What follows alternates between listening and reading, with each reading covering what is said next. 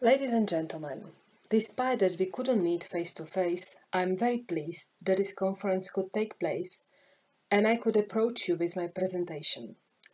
It would be great if we could meet in the banks of Danube, having a dinner and a sip of red wine in Old Town, enjoying the atmosphere of Central Europe, but nevertheless, I will try to do my best to at least start at that point. I was born in the very east of Slovakia, where borders were moved often, and my own ancestors were a part of emigration waves hundreds of years ago. About 1 million people have emigrated from Slovakia since 1880, according to estimations, and we are a country of about 5 million. Brain drain in the region never stopped, and 80% each of the grammar school students from the small town I was born in left the region in the past decade. I started studying psychology after the Velvet Revolution, and when I finished my master's degree, they offered me to continue a PhD study in a pioneer collaboration between the Groningen University in the Netherlands and several Central European universities, which aim not only to promote research in public health in Central Europe, but also to prevent brain drain. Students were fully supported by the Groningen University, but kept living and working at their home university. It was a very challenging program, and after more than 20 years, without a doubt, it fulfilled its mission. Dr. van Dijk was awarded by a royal decoration for the important contribution he has made to solving public health and healthcare problems in Central Europe. More than 30 young, talented scientists defended their PhD thesis in Groningen, went on to have a successful research career, and the vast majority of them didn't abandon their home country. This also immensely contributed to a change in the research culture and its cultivation. This program spreads across the border to Olomouc in the Czech Republic, where one of the most dynamic research groups in the field of health psychology was established. From the beginning, the interest of our research group was the health of groups vulnerable due to age, chronic illness, or social status, and therefore we were naturally inclined towards health psychology. Later on, we discovered that there was an informal group of professionals interested in health psychology in Slovakia already in the 80s, fueled by the enthusiasm and commitment of Professor Kondáš and Professor Kost. The health psychology section within the Slovak Psychological Association was created in 1995 by Dr. Dušan Celko and Associate Professor Milada Harineková. Since 2006, a national conference of health psychology has been organized mainly thanks to Dr. Dušan Celko, and later on, the first national delegate within the European Health Psychology Society on behalf of Slovakia was approved in 2007. Since that time, the number of researchers working on health psychology topics increased, but unfortunately the tradition of national conferences vanished, so we only see each other thanks to annual conferences of European Health Psychology Society.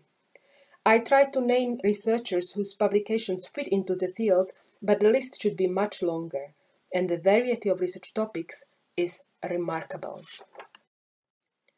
Health psychology is still not recognized as a specialization in Slovakia. However, a relevant content might be found in the course of many study programs since 2002, and this year, for the first time, a PhD program in health psychology was launched in the Comenius University in Bratislava. I am extremely pleased that one of the newborn's first visitors is European Health Psychology Society. I wish that it will facilitate the development of a critical mass of experts, will help to recognize a need for this specialization, and will initiate further steps in establishing this profession in Slovakia. This would not have happened if Rado Masaryk and many others hadn't taken the baton and hadn't run toward uncertainty. My presentation will focus on telling patient stories online as new territory in health psychology, which might sound strange as patient stories are core to health psychology, right? Particularly in Central and Eastern Europe, there is a lot of work within medical education, a lot of work with regard to patient empowerment and support, and a lot of work in sensitization of public discourse, which should be done to improve chances for improving efficiency of healthcare system, improving benefit of patients from offered services, and improving their and their relatives' chances for quality of life. Being able to collect and use patient stories might be a tool toward this change. Listening and telling stories is the most natural, powerful, and effective way of learning about the world. It's the way we build our memories, build our experience, and transfer it. It's the way we make sense of our experience, resulting in hurt or heal, trauma or growth. It's our story that we are telling when we are asked what happened to us if we became ill. How it affects our daily living, how it affects our relationship with loved ones, friends and colleagues at work, how we tell them about it, how we are able or unable to do the activities we used to do, what care treatment we choose and how it goes on, is what we used to report. It's our perspective. Experiential information is shared through people's stories. But there is a parallel universe based on science, built on definitions, terms, classifications, procedures, using all kinds of high technology and having its own language. The medical information, or rather the information mostly shared by the medical staff, is from a different point of view. It has a different purpose and different content compared to the information shared by patients. While in one universe, the level of insulin is an issue, in that parallel one, the love expressed in eating dinner cooked by a wife might be the issue. Being a patient means living in both universes, and a healthcare professional should be familiar with both, should be able to navigate a patient in both of them. What do we mean by telling stories online? I try to find keywords which could bring me to the relevant content, and I was trying following ones: patient experience, patient narratives, patient's perspective, experiential evidence, experiential information, experiential websites, story bank, patient online groups, and blogs.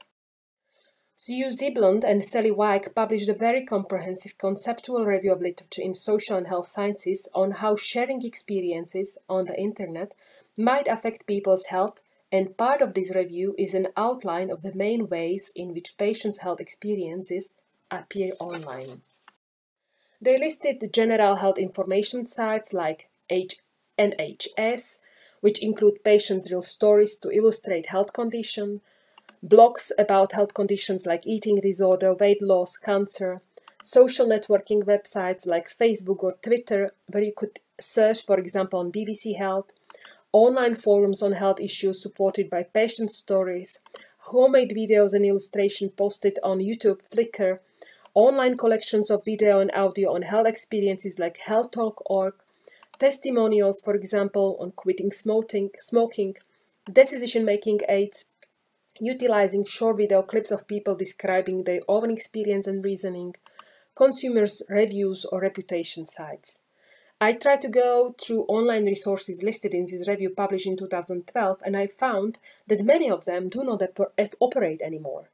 Taking into account how much capacity, energy, and time need to be invested in the development and implementation of such online resources to reach the goal in terms of increased quality of life in patients, increased quality of health care, we should value a robust initiative with sufficient sustainability, if there is any like that, a lot.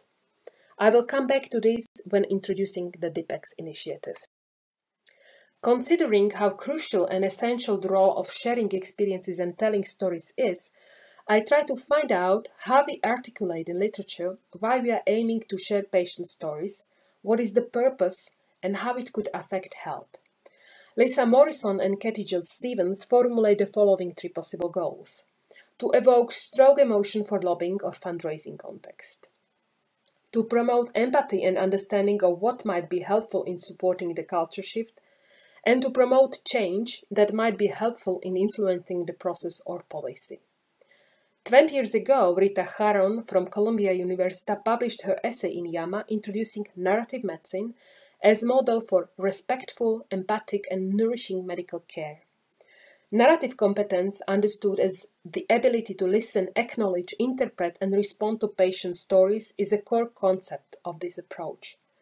So we might aim to share patient stories to develop narrative competence as a part of medical education, and also acknowledge them as an essential part of medical profession, expecting that physicians will be able to not only understand the disease and treat medical problems, but also to accompany patients through their illness. Whether we intended it or not, sharing patients' experiences could affect health of those who listen.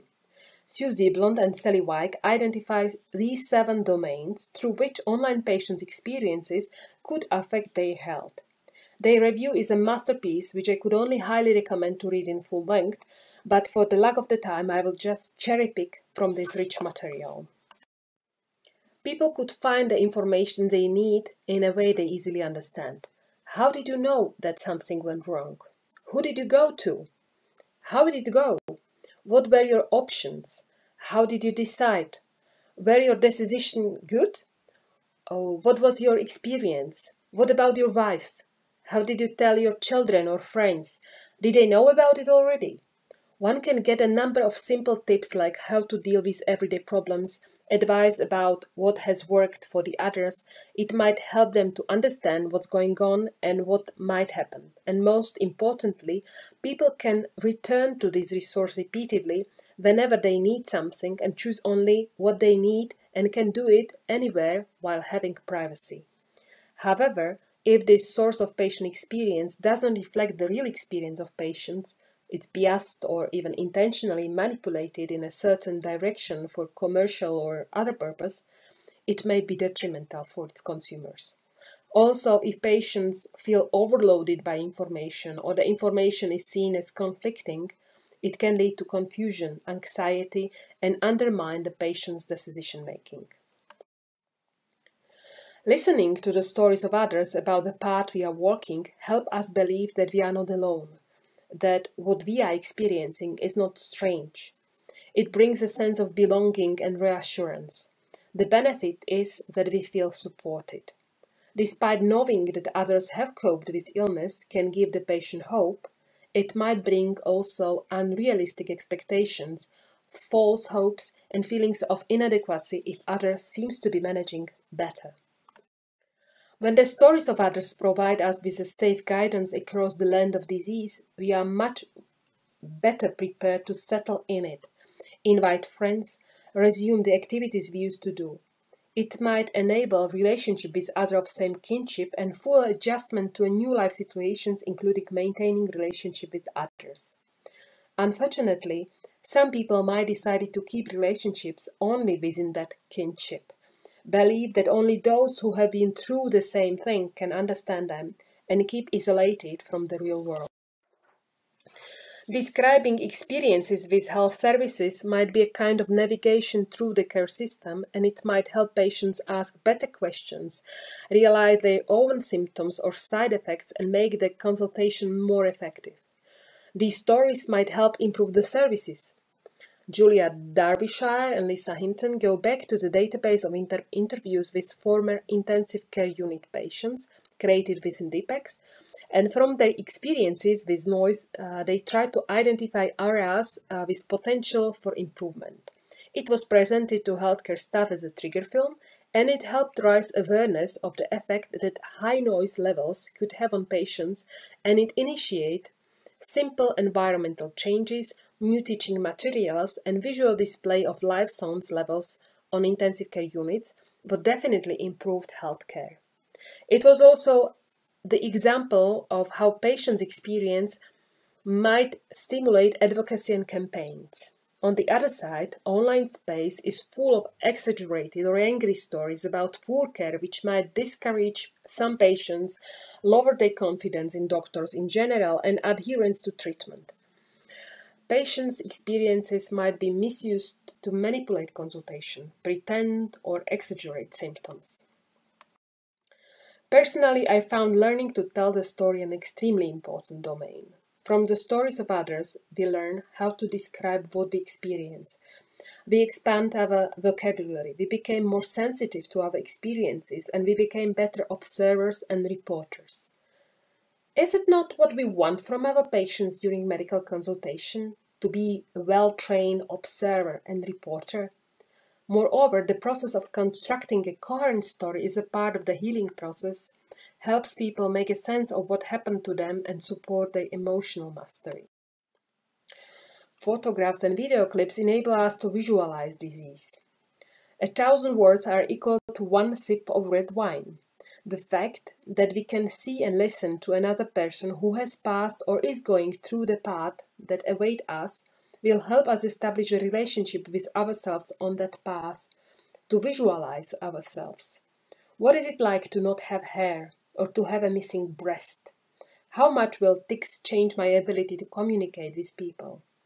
However, people with serious progressive conditions might be frightened by images of other people in poor health. The very last and very important domain mentioned by Sue Ziblon and Sarah Weik is affecting behavior. Personal narrative could inspire and encourage a change in behavior, could build confidence and also counteract other personal narrative. In present time, it might be personal stories of unvaccinated regretting their decision versus stories of those rejecting vaccination. There is no doubt about the potential and power of telling patient stories, but we should be alert, as there are resources promoting anorexia, unsafe weight loss, or providing advice on how to most effectively contract HIV or commit suicide, where full content is dangerous, and also a vast amount of online content without validation, guarantee, regulation, or with commercial purpose, up to unintentional, undesirable side effects, and be aware about both potential for harm as well as benefit.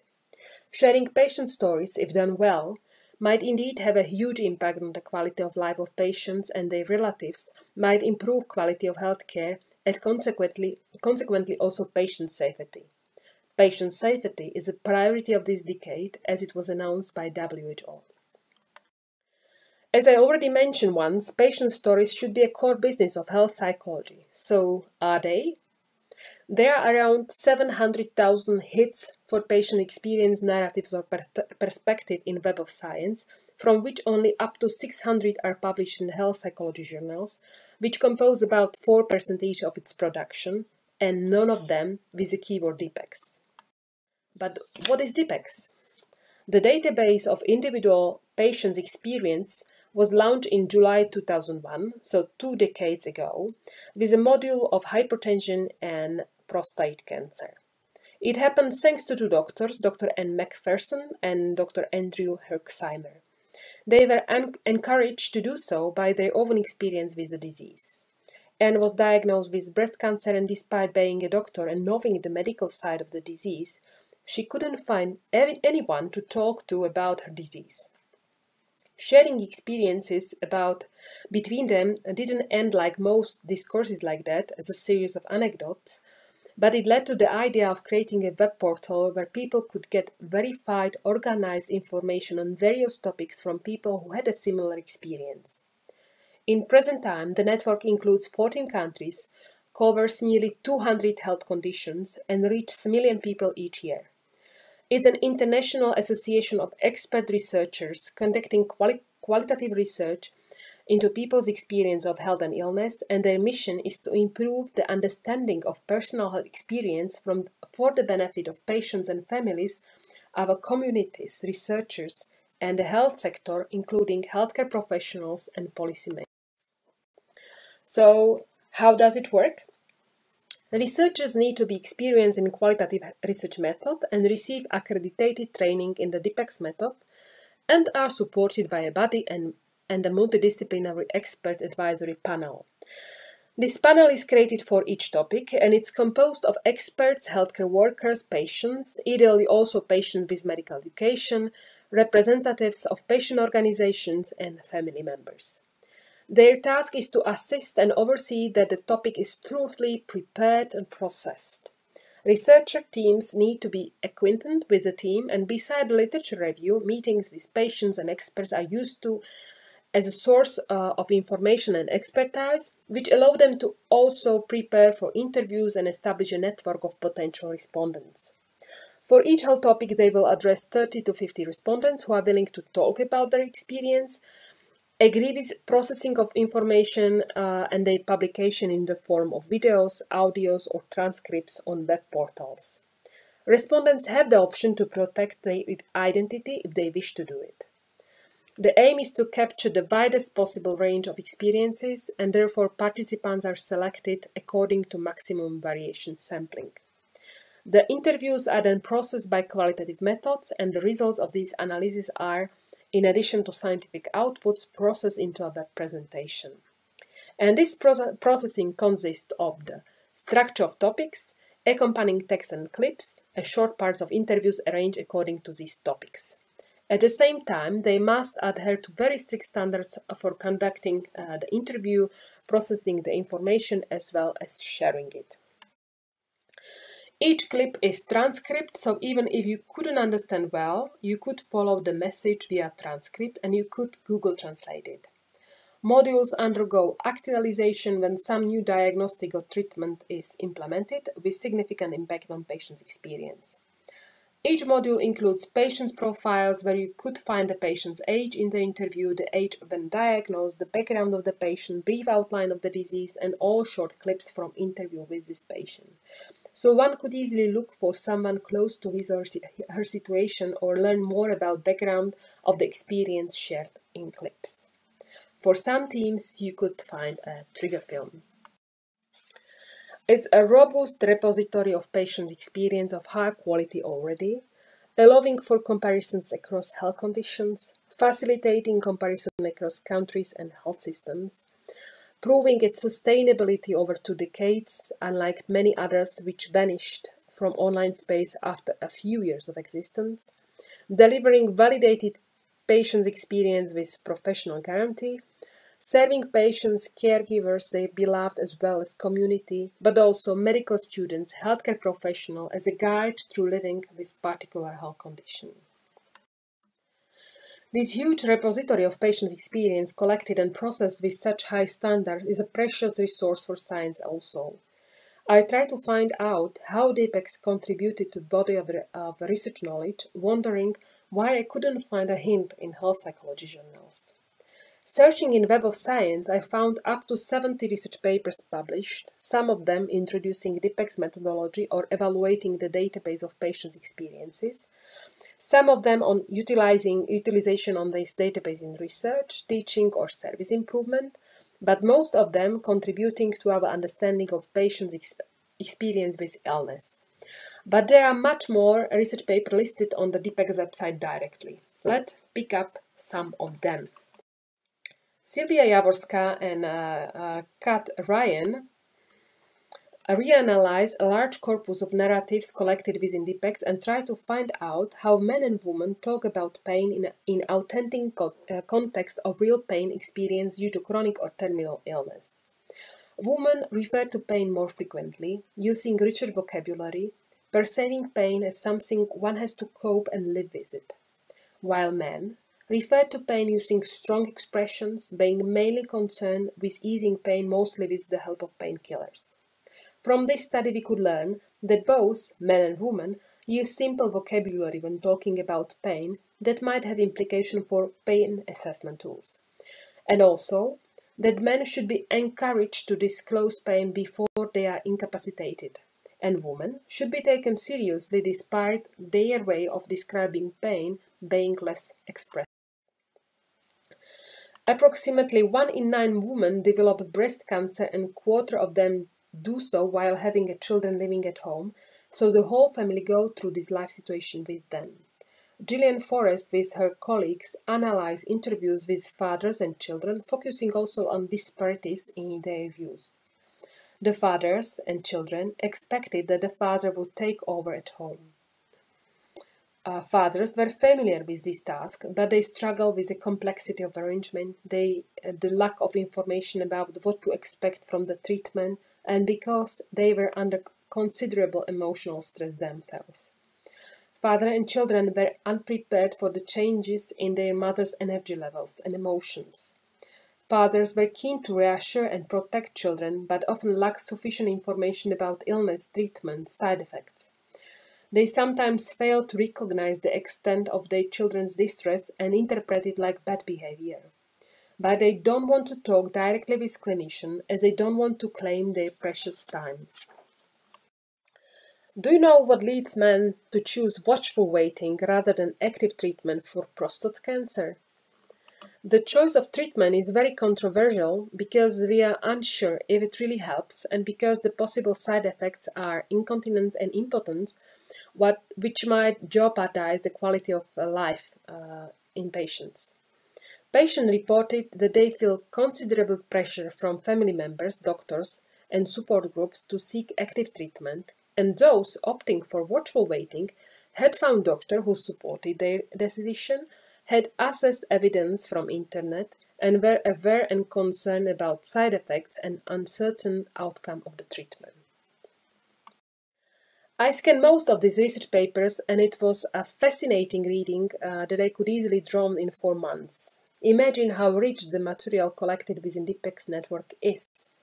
Taking into account strict implementation of DPEC's methodology, generating interview transcripts that are unique in the depth of the inquiry, 14 countries, nearly 200 health conditions, explored, 8,000 interviews, and still I couldn't find any hint in health psychology journals. I might have overlooked some which didn't use the DPEX keyword, but anyhow, it seems to me that this territory was not discovered by health psychology yet. I want to close my presentation with some personal words. I was approached to deliver this keynote the year my father passed away, after 2.5 years living with a terminal stage of bowel cancer.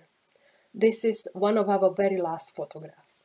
He wanted me to study medicine as he was not allowed by the communistic regime due to religion. I prefer psychology over medicine when choosing to study because I found medicine too far away from people's experience. I was wrong. Medicine needs to be based on people's experience, needs to be as close as possible to people, and it could be. We, health psychologists, need to support healthcare workers as much as possible to develop and maintain narrative capacity. We owe it to the patient, our beloved, to all of us. And patient stories are a key. Thank you very much for your attention.